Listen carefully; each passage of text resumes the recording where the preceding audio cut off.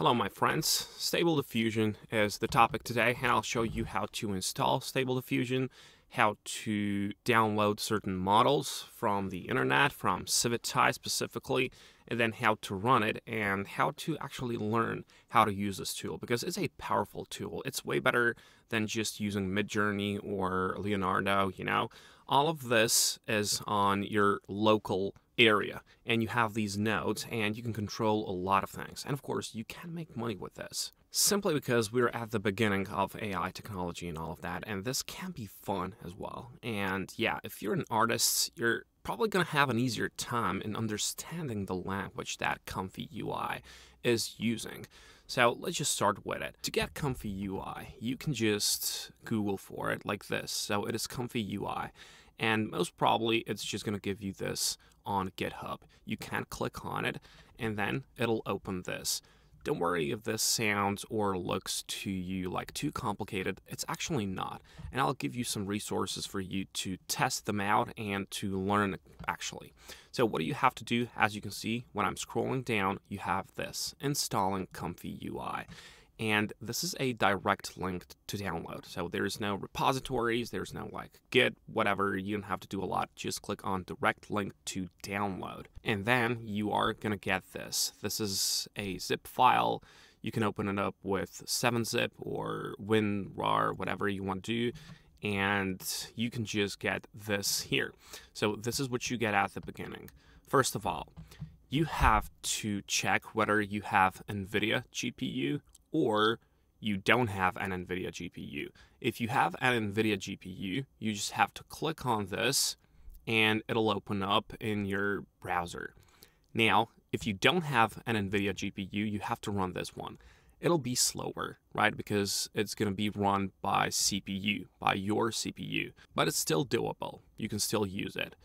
Now, if you click on any one of these, I'll just use this one because I have an NVIDIA GPU. This is what you're going to see on your screen. And then it's going to open up this interface, the ComfyUI interface. So, first of all, you see all these little things, and they're called nodes, right? And you can see they're all connected. Now, the first one is the load checkpoint. And here is where you put the model. The model, as you can see here, first of all, this node is connected to the model in your KSampler. KSampler is something that makes your picture. Let me just drag this so you can see. Yeah, you can see that this model has been connected with this dot to this dot. All right, so let me just bring this back. So here is the place where you choose the model. Now, to find the models, you can simply go over to ComfyUI. You've probably heard about ComfyUI. This is a place where a lot of people hang around and they just post their, works. You can search for models inside of this tab right here, so models, and you can choose any one of these. I'll just use this one. It's called Juggernaut XL. It's one of the most popular ones. All you have to do is to click on the download button here. Then you're going to get it like this, these 3 files. This is safe tensor. Sometimes you're going to get 1, sometimes you're going to get 2, sometimes you're going to get 3 or more. So now what you have to do, just move all of these 3 to this folder here, which you've gotten when you exported this one. So let's just go inside of this one. Let's just go to ComfyUI, and then you have to go to your models here.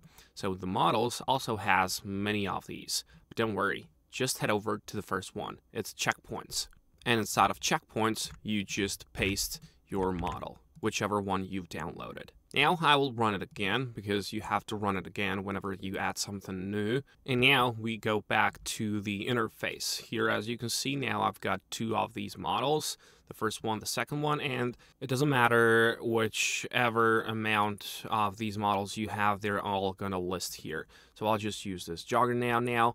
And first of all, after the load checkpoint, you have to take care of these clips, or this is just the prompt, right? As you can see, one of these is going to the first one and then to the second one. This is basically the prompt, right? So this is the positive prompt. You can rename this. As you can see, double click on it and you can just click on positive prompt. And down there, you can double click on this one and you can just name this one the negative one, right? It's good to do this if you're just starting out, But if you forget, if you, for example, like move these around and you don't know what happened to your prompt, where's the negative, where's this one, you can see here in the case sampler that the negative one is connected to this one. So you will always know that this is the negative one, right? You can change these, like for example, move these around, connect them somewhere else, but I don't suggest you do that right now. And you can see that the positive one has been connected to this one. So I'll just use it like this. So let me just grab this and make it like this. And the last one from the low checkpoint is VAE, and it is going to this VAE decode. This is essentially what makes you the image later on.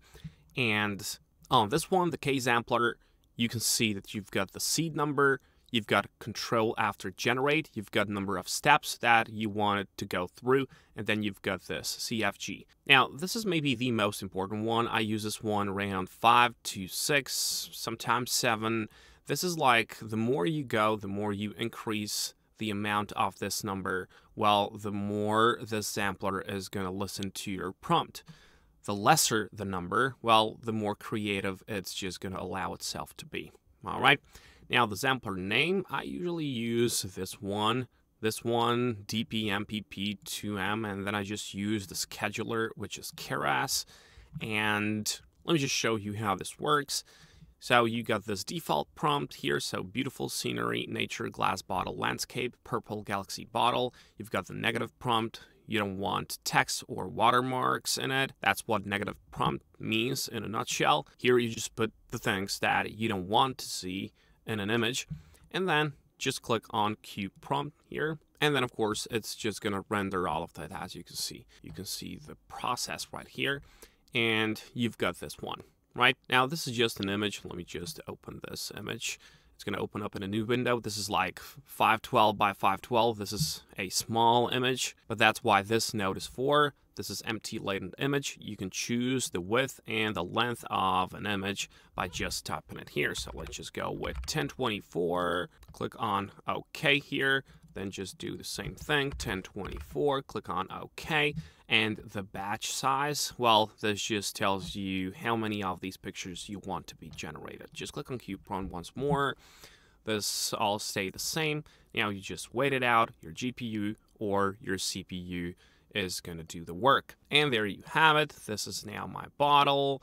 I can just open the image. Now I've got a bigger image. And in a nutshell, this is how it works. Now, the best way, the best feature to learn how to use this one correctly, how to practice with this one, because practice is going to be the most important part. Take any picture from Civitai. It's good that if you use the models that you have available on your computer, such as this image, you can right-click on it, you can save image as on your computer, and then in your interface, you can just drag and drop this image. All right. And what is beautiful about this one, you get the entire workflow that this person was using when it made that image, when he or she made that image, right? So you've got the models, you've got everything loaded out, you've got every one of these nodes, and I'll tell you how to get all of these nodes later on. But you get the entire workflow that this person used in order to generate that image. And if I click on QPrompt now, I'll get some errors because I missed some nodes and I missed some models. Now, the models can be made here, right? You just choose another one. Then I just queue the prompt once more, and then I will just wait for it to be done. But if you want to get all the nodes, if you miss something, you can just use ComfyUI Manager. Now, ComfyUI Manager, you can just find it here on GitHub as well. It'll do all the work for you. You can just scroll down, you can see what it does. It can install missing custom nodes. So when you put the image inside of your ComfyUI, you can immediately install all that is missing for you, right? Let me just show you how that works. Just download the manager from here, and then this is how the manager is going to look like. You're going to cut this or copy it, head over to your ComfyUI, paste it here, and then just run it, all right? And then you just have to reset the ComfyUI. So just run it one more time, and then you'll have your manager inside of this one as well. Now, how to learn even more? Just head over to Google, ComfyUI examples. All right, this is what you have to click on. And this is going to get you here, where you can find a lot of these things that'll teach you, for example, how to inpaint in an image, right? So they'll just show you, for example, just have a look at this one. I'll just open it up. Let's just open this like this, and let's just increase the size of it. So for example, you have the picture. It's just like some mountains, whatever, and you want to put a cat in it. So you choose the model, then you just make the prompt for the cat, and then you're going to use this node as well, which you will add on top of it. And then you want to just inpaint where do you want that cat to be. And this is essentially the result. Let me just go and show you. So there's a cat in front of this, on this place where you painted it. You have it on the official GitHub ComfyUI. You can just go down there, and instead of installing, you've got ComfyUI examples, and you're gonna get a lot of these things. Now, there's this here. Let me just increase the size of it. ComfyUI basic tutorial.